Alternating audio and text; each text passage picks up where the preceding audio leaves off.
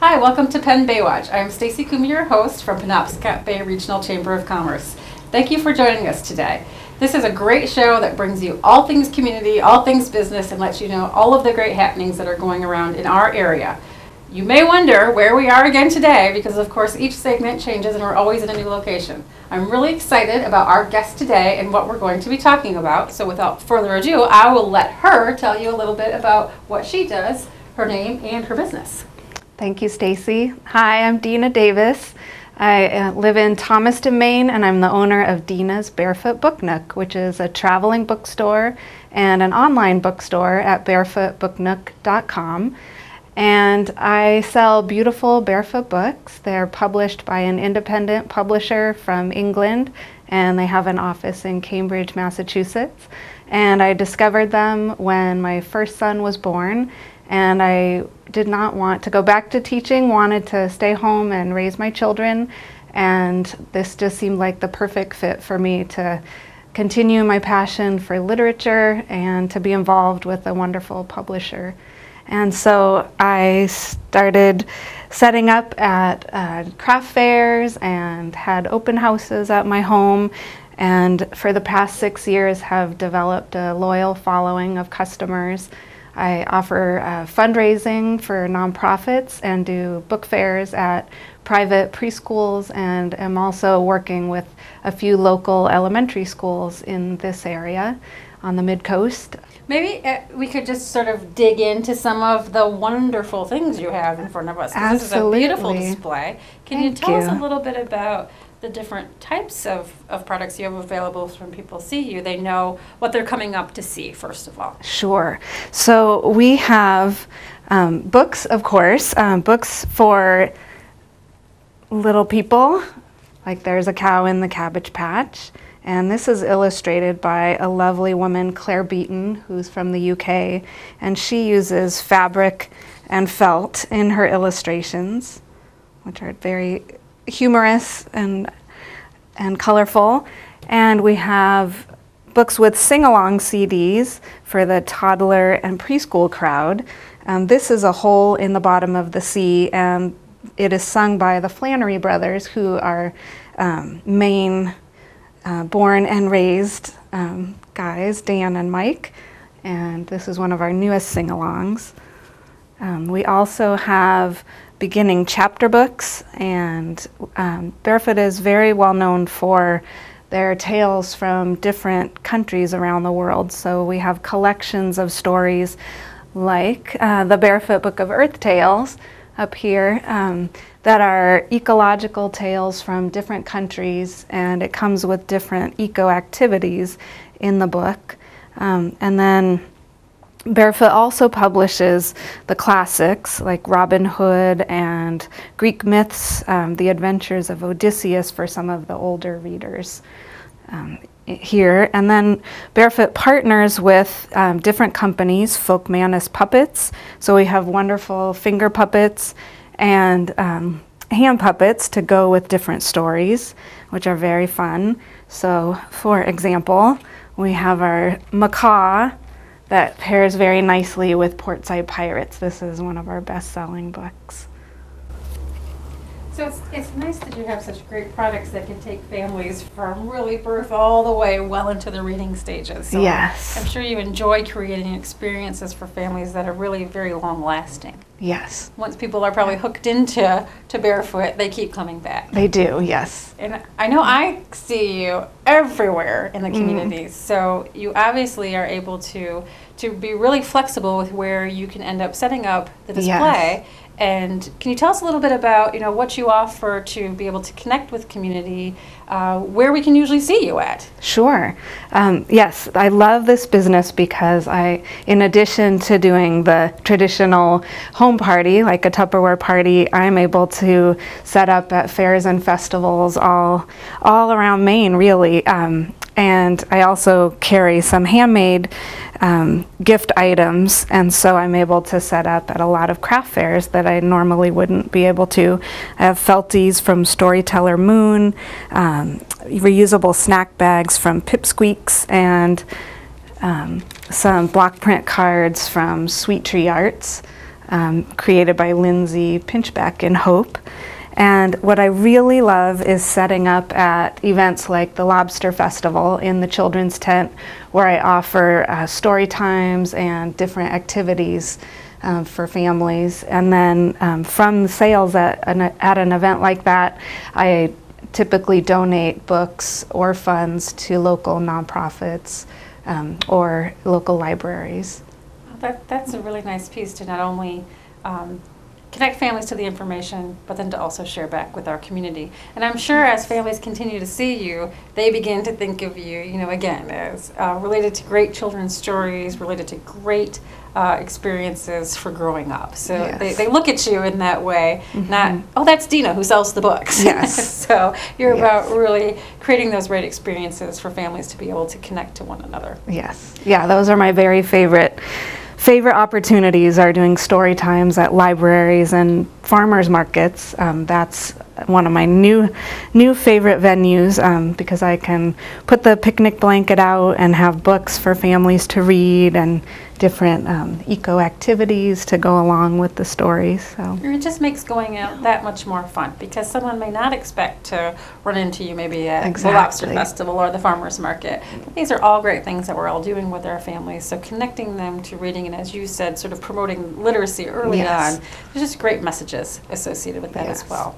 Can you tell us a little bit more about sort of the online aspect for how people can connect to information with you online? Sure, and that I get asked a lot. Where's your store? My store is in my dining room in my home, and so occasionally I have people over for open houses. But the best way, if you're not local to me or you need a book right away, is either to send an email to barefootbooknook@gmail.com, or visit my website, which is www.barefootbooknook.com. Can you tell us a little bit more about kind of the Barefoot books? I know you mentioned that there's different stories from different areas. Are they frequently coming out with new books, new products? How does that work with sort of the Barefoot Book Nook concept as a whole? Okay, so Barefoot Books is a traditional publisher, small publishing house.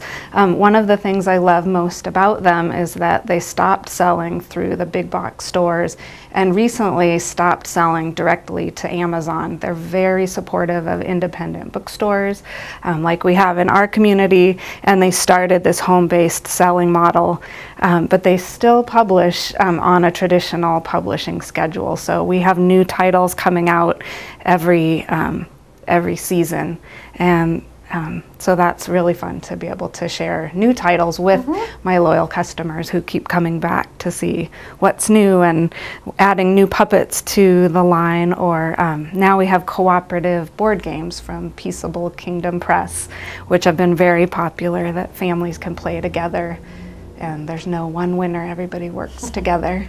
So it's nice that if people have experienced meeting with you or buying some of your books, they'll also want to stay connected through what you're offering at the website, so they can stay attuned to any of the new products that you have, the new offerings, and how things are all working together, or how they're transitioning maybe to that next age group. Yes. As well. Right. I also have a lot of people following me on Facebook and Twitter. Perfect. Yes. Facebook page is Dena's Barefoot Book Nook, and Twitter I'm Barefoot Buzz. Very nice. Can you talk a little bit on the personal side more about the flexibility of the role and how this works well, as you said, kind of wanting to go down this path after your first son was born and maybe not return to teaching. How has that flexibility worked with you? Is it successful? Does it work with the company? Can you tell us a little bit how that plays out? Sure. Yes, it fit my decision to stay at home with my firstborn, who has special needs, and he had a lot of doctor's appointments and therapy appointments at the beginning of his life. And so I wanted to be making a contribution financially to the family and being able to work on the weekends when my husband could be home to watch our son, and being able to work during or being able to take him to story times at Toy Library or libraries. He was part of things, and now with my second son, it's working the same way. I'm able to bring him to book fairs during the week and for the most part, he's cooperative, and they actually enjoy helping, which is really fun.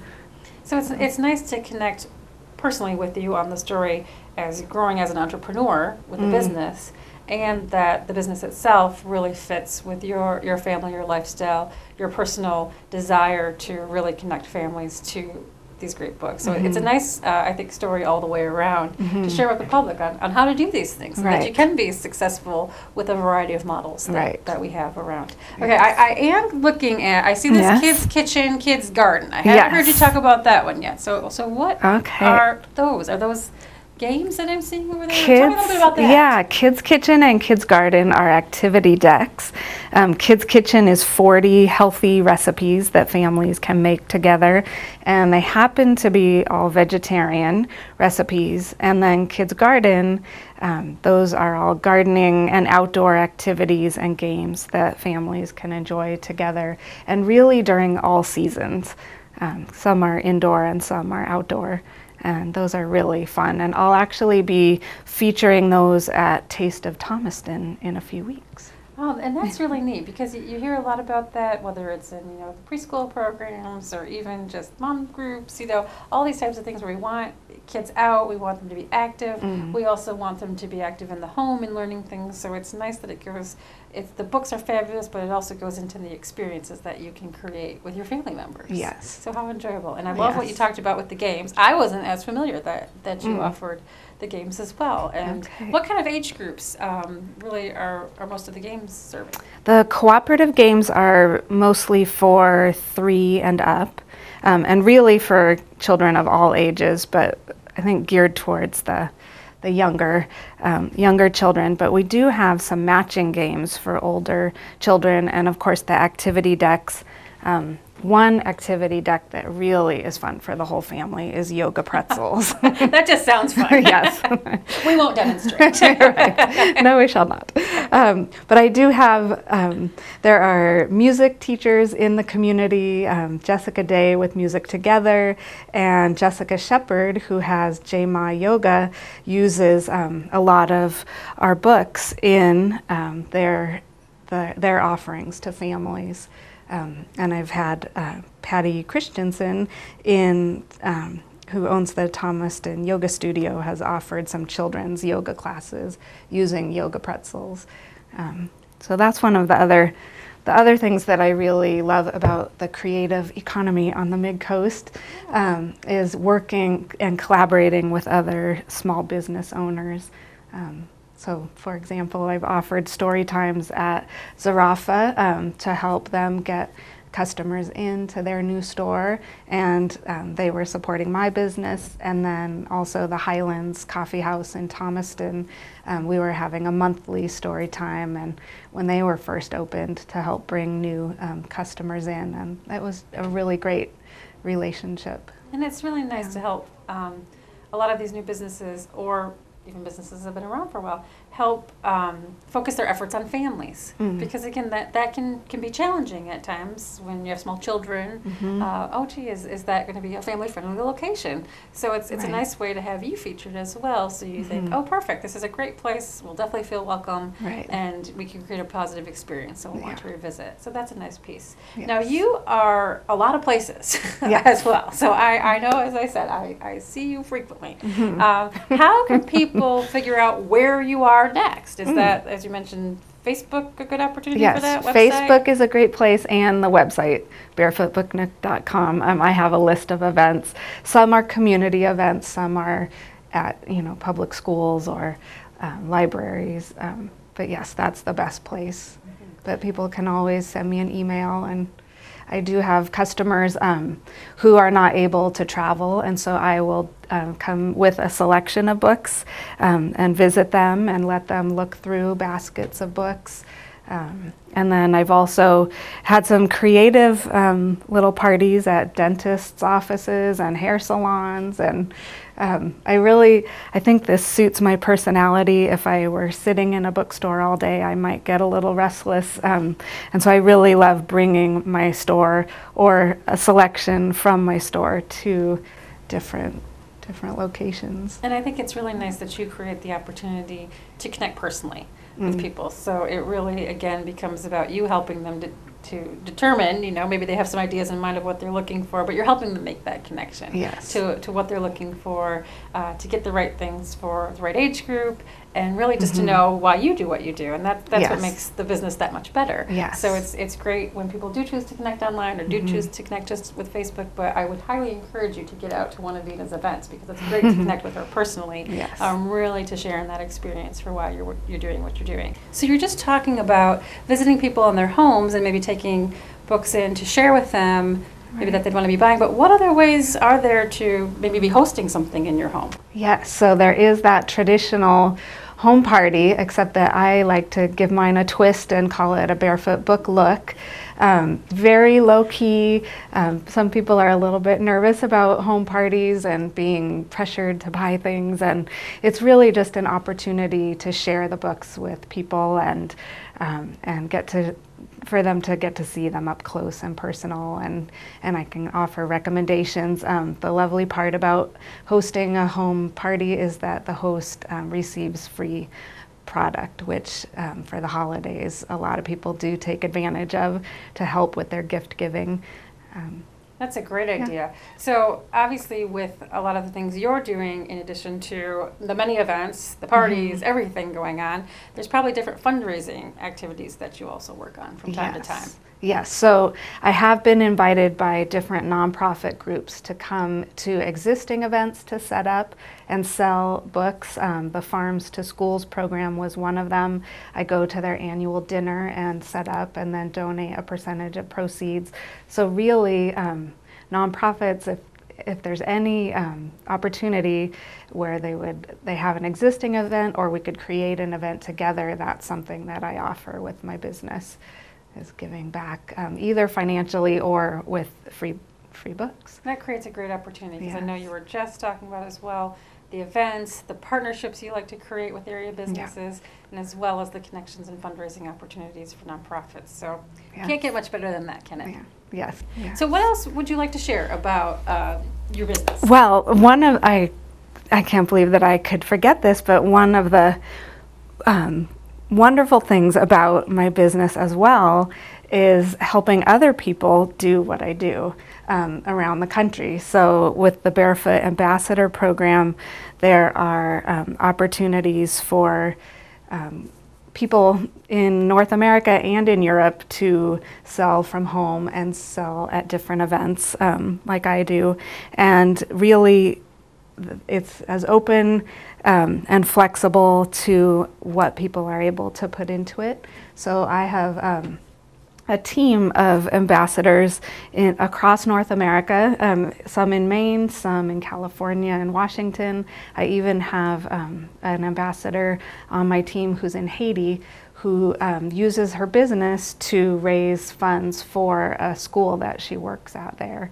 A lot of giving back through these small businesses. But it's a nice opportunity for people who want something with flexibility and very part-time, who want to include their families in their business. My mom in California was my first team member, which is kind of fun. She used to sell at her farmer's market along with her avocados and oranges. So it all fits. Yeah. So it's been really fun. So if people are wanting to connect with you to learn more about the business model side of things, what's the best way for them to do that? The same. They can contact me through the website, barefootbooknook.com, and through Facebook. Great. So there's a lot of opportunity, whether you're coming to see Dena at one of her events, learning more about Barefoot Books as a whole, as a business model, and again, the story you've shared as far as flexibility, connection to family, and success that we've seen from this. So, great opportunities that exist for people to learn more.